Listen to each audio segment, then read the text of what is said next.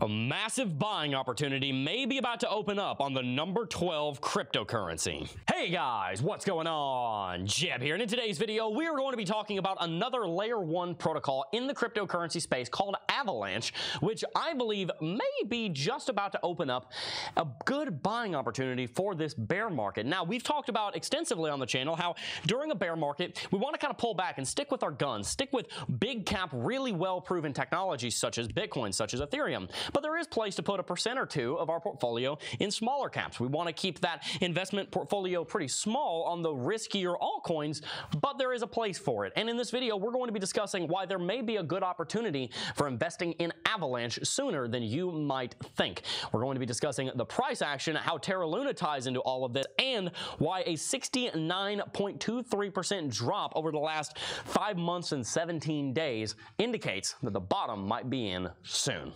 If you enjoyed today's video, make sure to hit that like button and subscribe to the channel. But without much further ado, let's go ahead and dive right on into it.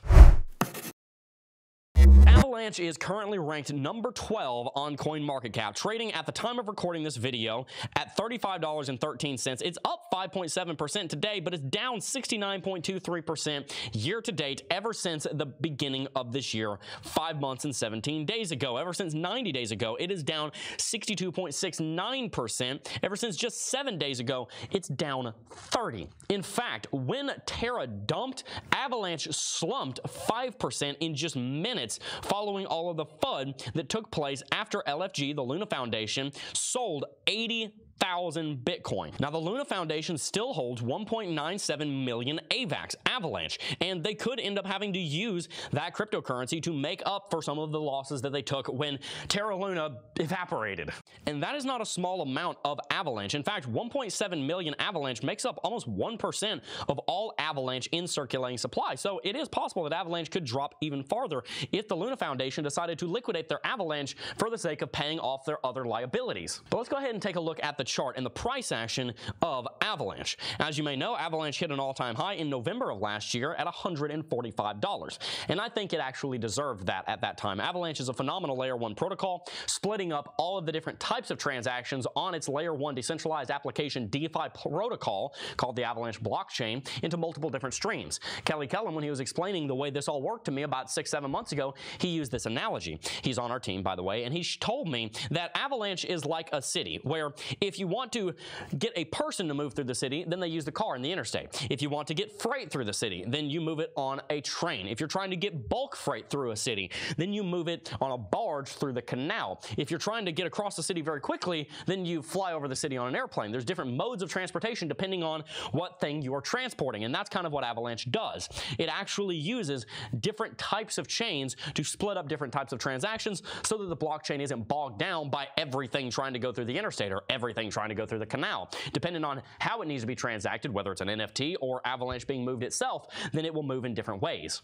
Very interesting concept, and it is one that I am personally invested in, just a little bit, not much, but I do have some Avalanche. Now, as far as the price action, it was following this downtrending level of resistance that was set here at $145, then here again at $130 around Christmas of last year, and then we also tested it here at $103 at the end of March of this year. However, at that time, we were actually in a symmetrical triangle pattern, and we were hoping that Avalanche would bottom out here and rally with the rest of the market. Well, that didn't happen. In mid-April, as Bitcoin started a massive drop, so too did Avalanche, and it took a Avalanche. I'm sorry, I had to. Come on, you can't blame me. It's the dad jokes in me.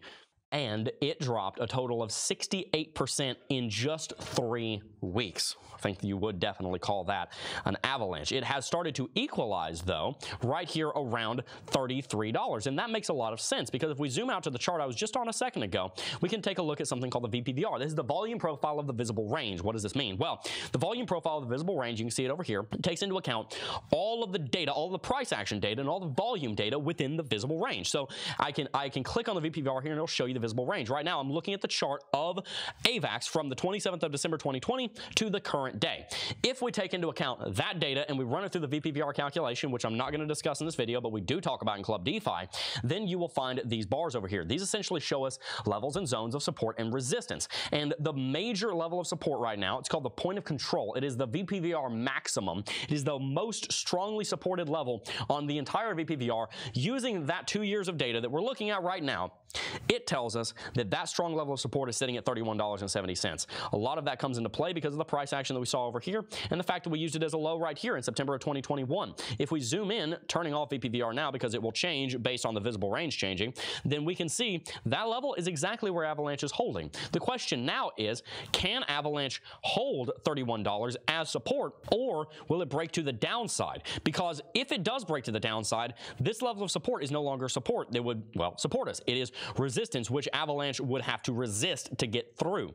So this is a very important decision point for Avalanche. Is it going to support itself and bounce off of the support at $31 to $32, or is it going to do what I think it's probably going to do and follow Bitcoin to the downside? Because just as Bitcoin is in a symmetrical triangle pattern right now that points to the downside, so too is Avalanche. Avalanche's symmetrical triangle pattern actually points to a floor of $14. Now, I'm not saying that Avalanche is going to go that low, but it does point to the downside. In fact, the next major level of support that you find on Avalanche, if you look at the VPVR and some other price data, is right down here around $22. You can see this is the bottom. This is called the VAL over on VPVR, and it shows the bottom of this zone. We could go all the way down to this valley because oftentimes when you're on a peak on VPVR, you like to roll down to the valley. Just think about gravity. If you're on a hill, you drop a ball down, it's going to roll down the hill to the bottom. That's what the price could do right here. It could drop all the way down to $22. And I'm not saying it's going to drop down to 14. If it did, there'd be a lot of support there. $12 to $14 is a support level. I'm not saying that's going to happen, but I could very easily see Avalanche dropping all the way down to 22. That would be in confluence with the bottoms that we set in March, April, and May of 2021. And if that occurred, I think that would be a phenomenal bear market bottom to buy Avalanche. So what's my takeaway from this video? My takeaway from this video is that Avalanche has already undergone an avalanche. It was sitting at $75 to $100 just a couple of months ago. It's currently sitting at 33, and there are strong cases to be made that it's not done. Because you see, if Bitcoin drops down to $20,000 to $22,000, the altcoins are going to drop a lot again. If Bitcoin drops 20%, most of the altcoins are probably going to drop 40%. And if Avalanche did drop that 40%, then we would be looking at a $20 Avalanche. If it goes down to $20, I think it's getting into a phenomenal buying territory. And that's the key takeaway from this video. Be on the lookout for some good deals because Avalanche has already proven that it can go to $145. And if we see it survive this bear market, that is an if. That is not a win. That is an if. If it survives this bear market and it continues to do well into the next bull market, I think it could easily recapture levels of $145. That would be a 1,000% profit if you bought down around $14.50. It would be a 600 to 700% profit if you bought at 20. I do think you're going to see those levels. Be very careful about aping into Avalanche too much, though. I would encourage you to maybe only put 1 to maybe 3% of your portfolio in Avalanche. As I've said and as we've all said on the channel, we like to be much more conservative in bear markets. We don't want to put a ton of money into these small cap cryptocurrency projects. We want to make sure that we are being wise with our investments and sticking to more conservative bets like Bitcoin and Ethereum that are more proven, because we're very confident that those are going to survive the bear market. But in the same way 2018 took out almost like 12 of the top 15 cryptocurrencies, this bear market very well may be doing the exact same thing, and we don't know whether Avalanche is going to survive or not. But it's not a bad idea to speculate just a little bit. Just don't invest more than you're willing to lose. Anyway, guys, if you enjoyed today's video and you're looking for a buying opportunity on Avalanche, now you know where it is. Thank you so very much for watching. Hit that like button, subscribe to the channel. And before I go, I do just first want to thank each and every single last one of you for watching, as always. And I will see you guys in the next video. Peace.